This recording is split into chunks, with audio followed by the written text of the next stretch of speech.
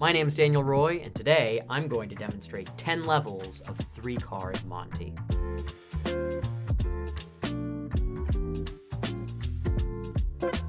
Now, level 1 is how the game was originally played. It used a black queen, another perfectly identical black queen, and a third perfectly identical black queen, and they would just mark one of the cards with a big X to distinguish it from the other ones. Now, the problem with the black queens is that there's so much ink on the cards that the marks are kind of hard to see. So level 2 is how the game was subsequently played, where they would use a red ace, and then they would use another red ace, and they would use a third red ace. And they'd mark one of the cards, but the markings are way easier to see because of all the space on the cards. Now, level 3 is the rather obvious next step. Instead of marking the cards, just use contrasting cards. Like, for example, a red ace, and then 2 black queens. And that's how the game was played for many years, and that's how we're going to play it today. So, watch very closely. I can toss the money card down in the middle, or I can toss it down on the end. And then I'm going to mix the cards around a little. So here's level 4. I will toss the money card, the ace of diamonds, down in the middle, and then I'll mix the cards around. Now, it can be confusing because I crossed my hands, but you probably saw that the money card went over here, right? No? Well, let's try again for level 5. I'm going to move a little bit more quickly this time. I will toss the money card down on the end, then I'll mix the cards around again. Now imagine that you had some money in your hand and you were trying to decide where to bet. Would you bet on card number 1, or card number 2, or card number 3? Most people here would bet on card number 2 in the middle, which is what I'm hoping that you'll do, because the money card is back over here on the end. Now, I should mention that the game isn't played like this anymore. It was too difficult to keep track of the 2 black queens and the red ace. People found it too confusing. So level 6 is how the game is played these days, with 1 black queen and 2 red aces. And that's how we'll play it going forward. For level 7, I'll show you how the game is being played on the streets of New York City, where it is still being used to separate suckers from their money. Now remember, this is the money card. This is the card to follow. These days, the operator will toss the money card down, and then he'll show you that these cards here are both red. So when you bet on this card and find out that it too is red, some people theorize that in fact all 3 cards are red, which is true, just like at the beginning. All 3 cards are red. I mean, this card here is red, and this card here is red, and this card here is red. So all 3 cards are red except for this one, which is black. Well, for level 8, I'll show you how the game works, and I will explain why it's so easy to lose. When the operator tosses the money card down, you have to keep your eye on the money card. You cannot so much as glance at either of these 2 red cards here, because the moment you look at those cards, they'll switch the money card for one of those red aces. You see, they always keep the money card where you least expect it. So, now that you know how the game works, for level 9, why don't you pretend we're playing for real? Now, remember, this is the card you want to follow. So don't get distracted by these 2 red aces here. This is the card that you care about. So I will toss the money card down.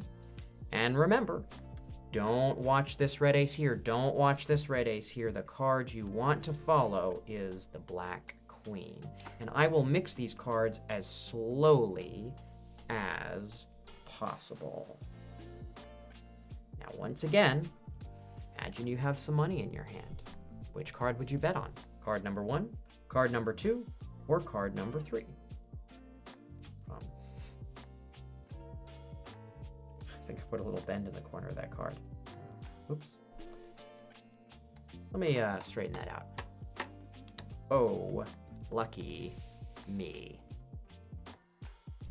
Now for level 10, we're going to take this many, many steps further.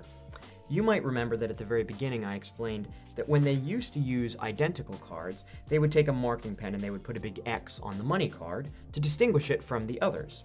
I'm going to do the same thing, but on the back of the card. So I will put a big X on the back of the money card, and this will mean that it'll be very, very easy to tell that Queen of Clubs apart from the back. It'll be very easy to distinguish the card from the 2 red aces. Now I'm going to add one more detail.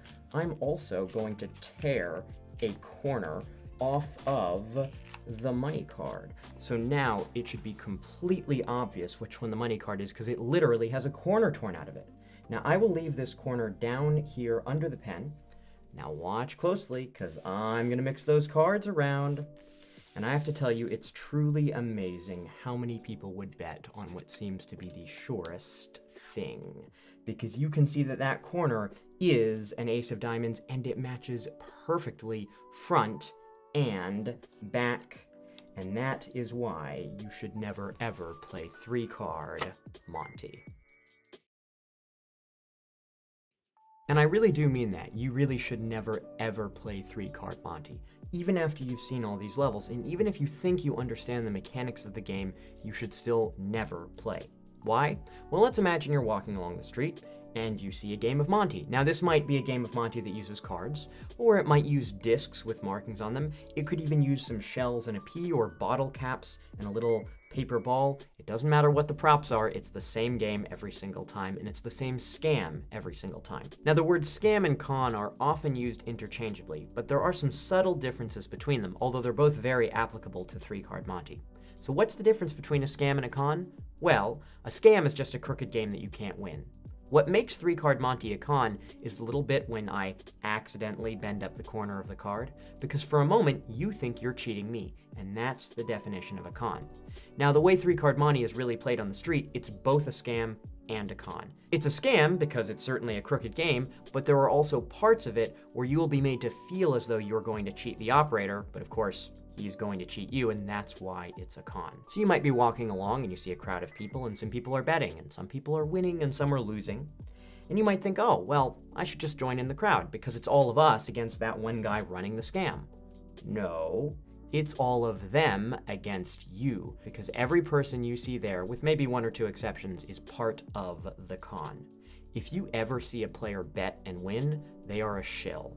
They are part of the game. They're working with and working for the operator, the person who's actually mixing the cards around. If you see someone egging people on and trying to get them to bet more money and trying to stir up the crowd, they're also part of the game. If you see a very large, imposing guy standing near the back, he's also part of the scam. He's there to make sure no one does anything outrageous. This is a very carefully orchestrated con game where the entire team is working together to find the best possible mark on the street and then to take them off for as much money as possible. And there's this old adage that, oh, they'll always let you win the first time. If con men did that, they'd be broke.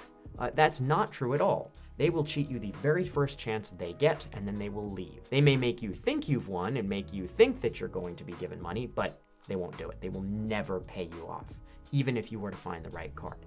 How? Well, there are a few methods.